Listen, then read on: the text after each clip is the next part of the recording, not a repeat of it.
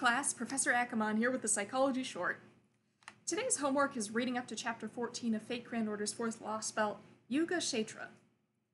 When the team finally decides to allow Tamamovich onto the Shadow Border, Goredolf says this: "The only thing I'm hopeful for at the moment is the Suspension Bridge Effect."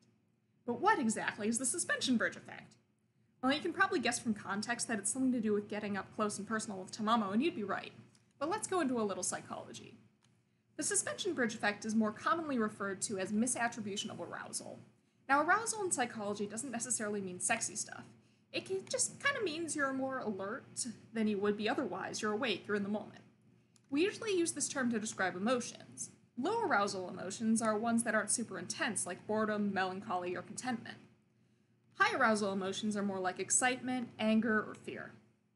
Misattribution of arousal, aka what Goredolf's calling the suspension bridge effect, happens when you get all worked up about one thing, high arousal, but you think it's something else.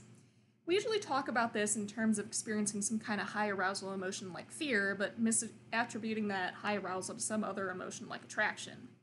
A pretty famous example of this is the suspension bridge study done by Dutton and Aaron in 1974.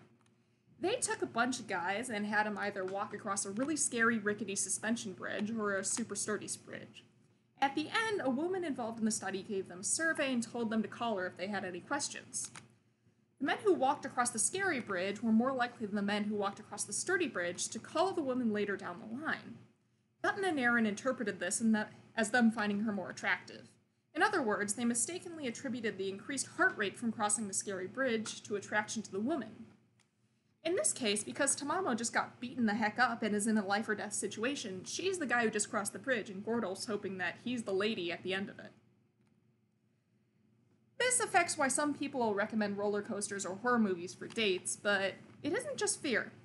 Schachter and Singer found that giving people medication that makes their heart race, or caffeine, has pretty similar effects and can make people think they're experiencing all kinds of emotions, like anger or euphoria. TLDR, Goredolf's hoping Tamamovich's recent brush with death will help him get her number. That's all for now. See you next class!